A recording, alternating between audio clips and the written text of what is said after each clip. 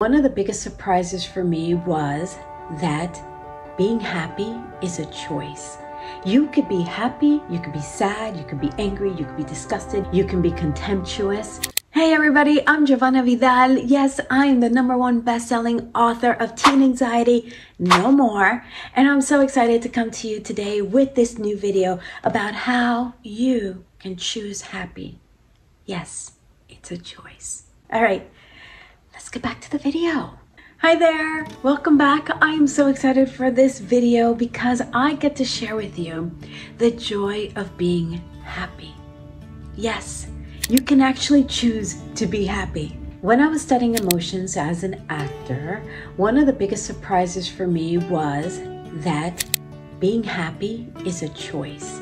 You could be happy, you could be sad, you could be angry, you could be disgusted, you can be contemptuous. These are some of the 7 universal emotions that anywhere on the planet we read them and perhaps speak them in the same way. So as an actor, I had to study emotions so that I could understand what my character was feeling, what I was feeling, and if it wasn't in alignment, get in alignment so that I could feel what the character needed to feel in the scene.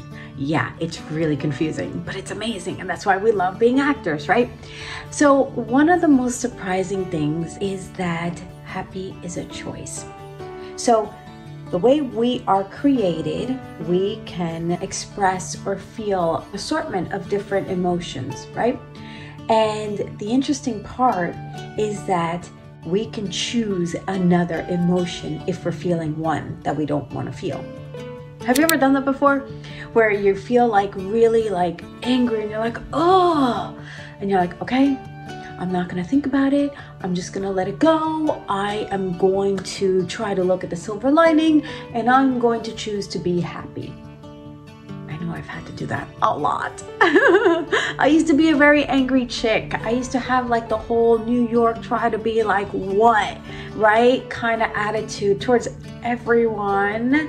And now in hindsight, I'm utterly embarrassed at how much I chose to be angry. And I wanted people to see me angry. And it was almost like I wanted to like out anger other people, especially on the road. I had really bad road rage. In my 20s, I was awful on the roads, right? So how rude of me that I wanted other people to see me angry and know I was angry. I wanted to shift the room negatively, purposely. That's really obnoxious. I now know, and I'm, again, uber embarrassed about it. But at the time, I didn't know, and perhaps some of you don't know right now. It's a very easy misuse of your energy and your internal emotions that are just like sometimes going crazy, especially in your teens and 20s when your hormones are like all wackadoodle and you're like, what is this? What's happening?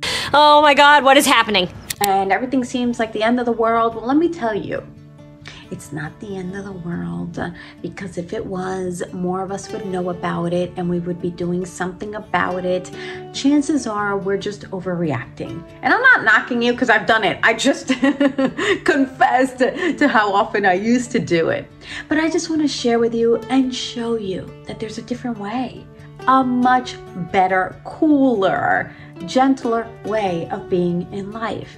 And so it's really cool when you can show up to anywhere, show up in a room and the attention be directed at you because you're producing this like high vibe, positive energy in the room. I promise you, people would much prefer be around that than the angry chick or dude. So like, you know what I'm talking about, right? The people who like always are like looking for drama or stirring drama. Hello. I was not a drama stirrer. I was just angry chick. I'm not a fan of drama, right? There are people who like bask in it and love it and thrive in it and want more of it. And they like, that's how rumors start. That's how mean, malicious acts are thrust upon us, perhaps, because people just want to like live in that drama. Let's not be that person, my younglings. And we must not give in. please don't be that person. I beg of you. I promise you, you will get so much more with honey than with vinegar. That's an actual saying for some of you around the world who perhaps don't know that saying. In the US, we say, you can get more honey, a bee gets more honey with, a honey can get more bee. Okay, I'm obviously not good at sayings. We're gonna put the actual saying so you know what it is, so I don't confuse you all my beautiful international younglings who've never heard this. But it's like, you get more bees with honey than vinegar. Why was that so difficult? But why? So yes, besides my constant attempt in the past to try to live and spew my anger, I have since turned that corner, and I'm hoping you choose to do the same today and going forward, and choose to be happy. Choose to look at the positive things in life, despite how negative it can be, right? I think on this channel, if you've been following me here for a while, you've seen some negative things happen, and perhaps how I've shown up in a more positive light that has lightened and diffused the situation. So those are the sorts of things I'm talking about. If you get angry, I'm not saying you're never gonna get angry. Perhaps instead of like yelling at everyone in the room, maybe take out your journal and write it out. And you can be angry in your journal and just be like, oh, I hated that this happened, this sucks. But then you feel better. And then when you come out of your room, out of your journal, you can be just kinder and be like, okay, there's a lesson in this today.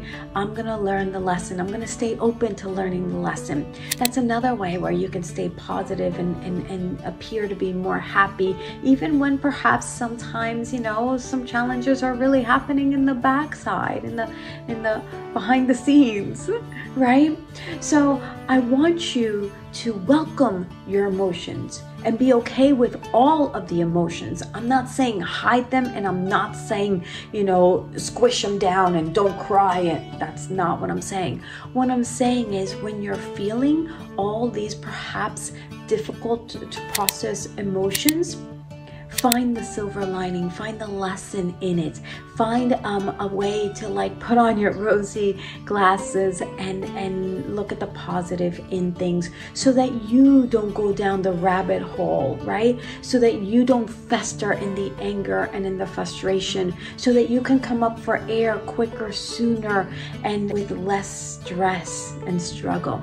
So that is what I'm asking for you to do, my younglings, is to find the happy, focus on the joy, and if something should happen that doesn't make you happy, find a way to release it and let it go, and don't impose it on others. I promise you, it's taken me so many years to learn that. I promise you, life is so much easier, funner, better, greater, grander when you live like this, meaning seeking, looking, cherishing, and basking in the joy and in the happy. So my loves, I hope you got something out of this video. Please leave a comment and let me know what you think. And if you haven't subscribed, please do so, it's free. And you'll get notified when I post another video. So I can't wait to be back with you all.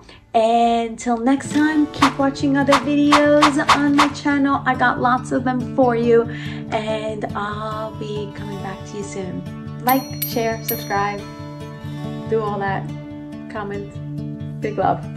Bye for now. So if you liked this video, go check out the others. I got lots of videos on this channel, so keep watching.